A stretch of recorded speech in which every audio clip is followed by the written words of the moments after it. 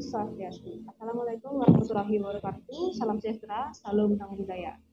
Selamat pagi untuk Coach Angel Alfredo Vera dan juga selamat pagi untuk Bang Takuya Matsunaga dengan nomor punggung 34. Selamat pagi juga untuk teman-teman media yang sudah hadir pada sesi PMPC pada pagi hari ini. Yang dihadiri oleh tim dari Persipura Jayapura yang akan melaksanakan pertandingan pada tanggal 6 Februari 2022 melawan Persebaya Surabaya. Baik, langsung saja untuk Coach Alfredo. Pertanyaan yang pertama, bagaimana persiapan Coach untuk menghadapi laga besok melawan Persebaya Surabaya? Silahkan Coach. Selamat pagi. Persiapan bagus, semua lancar. Kita tunggu tes PCR hari ini. Semoga tidak ada berubah. Recording in progress. Dan semua pemain bisa main. Baik, pertanyaan yang sama untuk Bang Takuya Matsunaga. Bagaimana persiapannya dalam menghadapi laga besok? Selamat pagi. Persiapan bagus. Sudah jelas kita harus lakukan apa di lapangan. Dan kemarin kita punya pertandingan ditunda, jadi ada banyak waktu untuk persiapan lawan Persebaya. Jadi ya semua baik-baik dan semoga dapat poin. Baik, pertanyaan selanjutnya dari rekan-rekan media yang sudah hadir pada link Zoom pada pagi hari ini.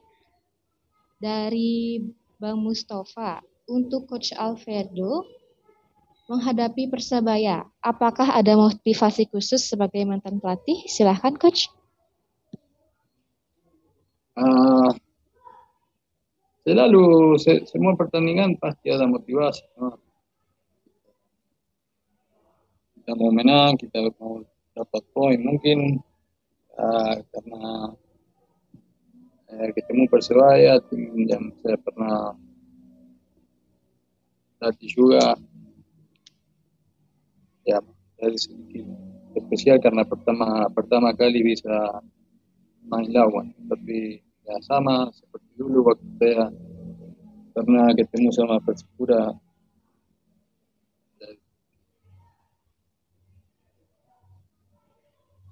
Baik, terima kasih Coach. Untuk pertanyaan selanjutnya dari Bang Farid Maulana. Berkaitan dengan pertanyaan yang sebelumnya, apakah pertandingan besok akan menjadi ajang balas dendam untuk Coach kepada Persebaya? Silahkan Coach. Kenapa bisa jadi seperti itu? Tidak ada. Kita profesional, kita kerja, tahu apa namanya, peraturan dari sepak bola seperti apa. Saya sudah kerja dan kasih yang terbaik untuk Persebaya, sekarang saya ada di Persipura. Hal-hal lain.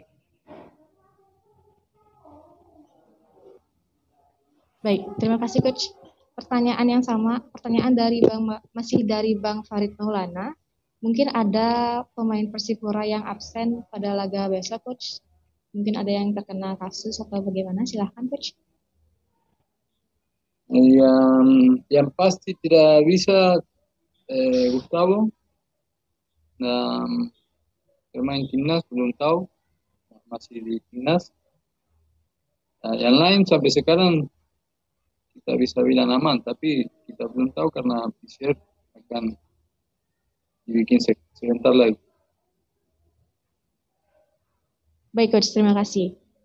Untuk pertanyaan untuk Bang Takuya Matsunaga dari Bang Farid Maulana. Yang pertama, ada Taisei Marukawa di sisi Persebaya. Bagaimana pendapat Anda soal Marukawa? Silahkan.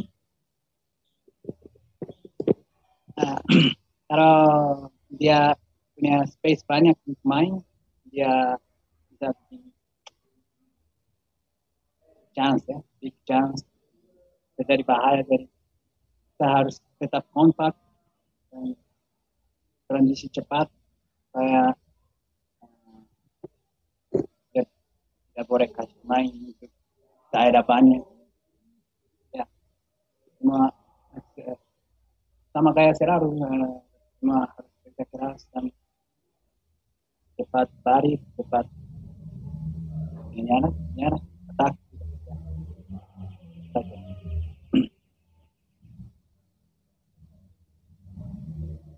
Baik, terima kasih. Untuk rekan-rekan media yang lain mungkin masih ada pertanyaan yang bisa disampaikan untuk Coach Alfredo dan juga Bang Takuya Matsunaga untuk sesi PMPC pada pagi hari ini. Silahkan.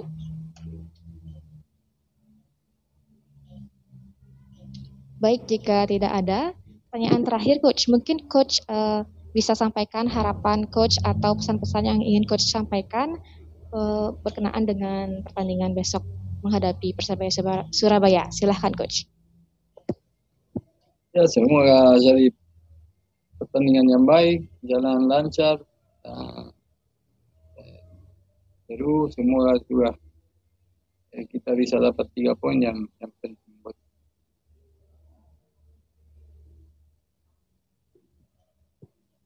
Baik. Untuk rekan-rekan media mungkin ada pertanyaan lagi yang ingin disampaikan sebelum sesi PMPC pada pagi hari ini ditutup.